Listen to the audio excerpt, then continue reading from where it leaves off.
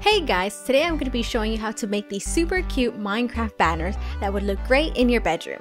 These Minecraft banners are super cute and super easy to make. Today I'll be showing you two different ways to make them. First, I'm going to be showing you how to make the Minecraft Flower Banner.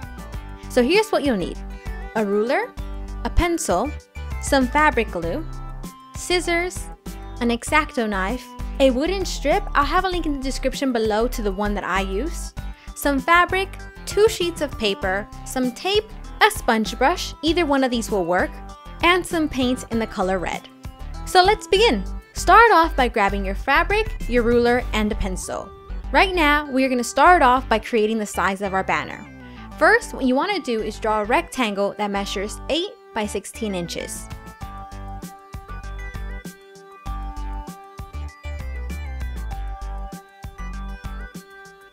Once you've done that, you want to draw an outer rectangle that's about 1 inch bigger on all 4 sides.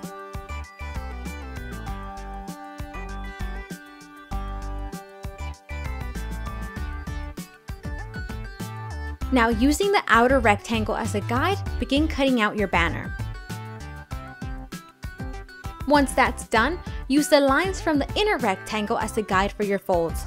These are the places where we want to fold over our fabric. I recommend that you iron each side to get a nice crease. So now that I finished ironing, flip over your fabric and grab your fabric glue. Begin placing a thin line of glue on each fold, then fold it over and make sure to apply gentle pressure. While we wait for the glue to dry, grab your 2 sheets of paper and print out 2 copies of the template that I have down in the description below. Grab 1 copy and set the other aside. Grab your scissors and cut out the section that says Cut 1. Make sure you take your time because these pieces are going to act as stencils. So now grab your second copy and cut out both cuts 1 and 2. So here are the stencils that you should be left with. So now grab your banner and your first stencil. What you want to do now is place your stencil right in the middle. What you can do is measure both the top and the bottom to make sure that there's equal space left on each side. Once you've found the middle, you want to go ahead and tape your stencil in place. Now grab your paint and begin painting the middle section. Make sure to paint away from the paper and not towards it. Now that it's done drying, you want to go ahead and grab your second cutout. First, get the smaller stencil and place it in the middle and tape it into place.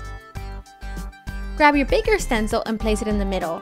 Again, make sure to measure both sides to make sure it's in the middle and then secure it with tape. Begin painting the rest of the flower, making sure to paint away from the paper and not towards it. I found that using a dabbing motion around the edges made it a lot easier.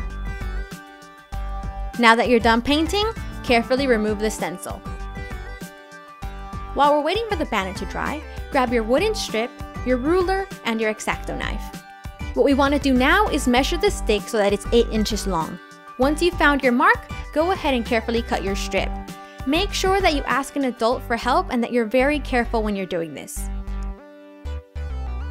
Now that our banner is dry, we can go ahead and add our wooden strip.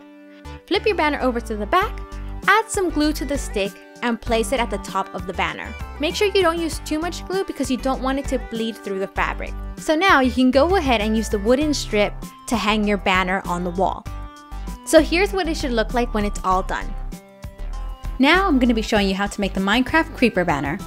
So once again, here's what you'll need: a ruler, a pencil, some fabric glue, scissors, an X-Acto knife, a wooden strip, some black felt, a white crayon, and some green fabric. So let's begin! Just like in the last banner, we're going to start off by drawing a rectangle that measures 8 by 16 inches. This time, we're only going to be drawing 1 rectangle, so we're going to use this line as the guide to cut out our banner. Make sure you take your time because we want our edges to be nice and clean. What we're going to do now is begin measuring our creeper face. First, we're going to start off by drawing the eyes. You want to do this by drawing a 3 by 3 inch square. So once you've drawn one, right next to that, draw your second eye, which will also be the same size. Now we need to draw the mouth. I'll have a picture on the screen showing you the measurements if at any point you get confused. Start off at the middle of the felt and draw a 3-inch line. From each end, draw a 1.5-inch line going down.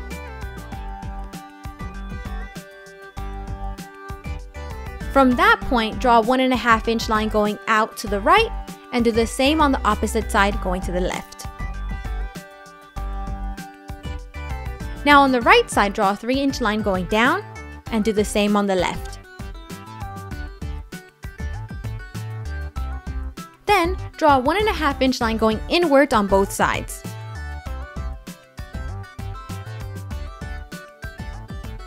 From there, go up 1.5 inches on the left and the right side.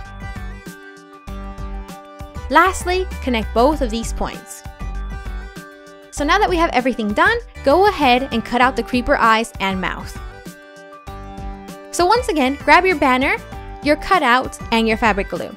Find the center of your banner and place your creeper face. Once you've aligned everything, go ahead and glue the face to the banner. While we wait for the glue to dry, you want to go ahead and grab your wooden strip and your X-Acto knife. Once again, we're going to cut this down to 8 inches.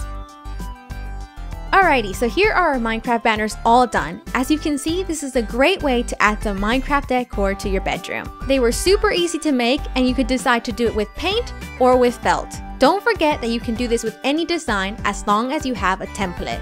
Anyway, you guys, thank you so much for watching. If you enjoyed this Minecraft DIY, please leave a like and share. Also, let me know if there's anything else you want me to DIY next. Bye!